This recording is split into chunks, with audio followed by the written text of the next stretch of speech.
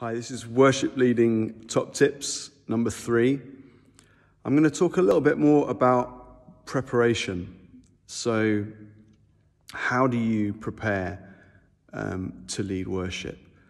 And I think it's not like something that is a one-off just before each set, but I think leading worship has to come from a place of relationship with God.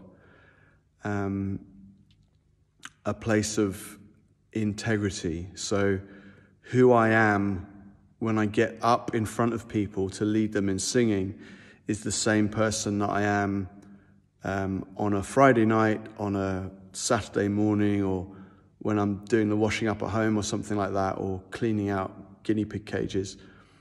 This idea of continuity, that we don't put on a mask when we get up in front of people.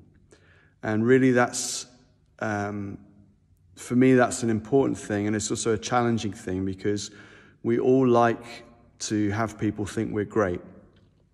And maybe you've, like me, been given some gifts musically, and sometimes those can be impressive to people. And I think to have integrity, to be that same person when you get up to lead as you are behind closed doors.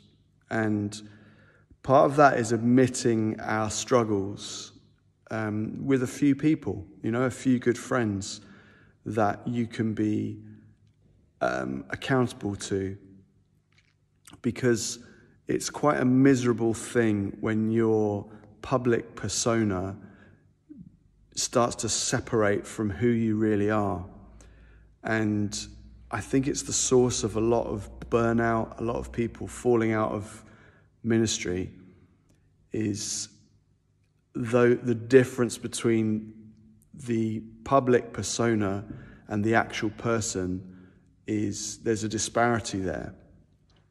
And the antidote to that is to be really in community where you are known, where you are, where you can be vulnerable about your struggles and temptations and failings in life, because we all have them. It is what it is to be human. And the great thing is the Bible talks about coming into the light, putting things into the light, confess your sins to one another that you may be healed and whole. And that's what we want, and we want to lead worship out of who we really are. And that means not presenting ourselves as better than we are,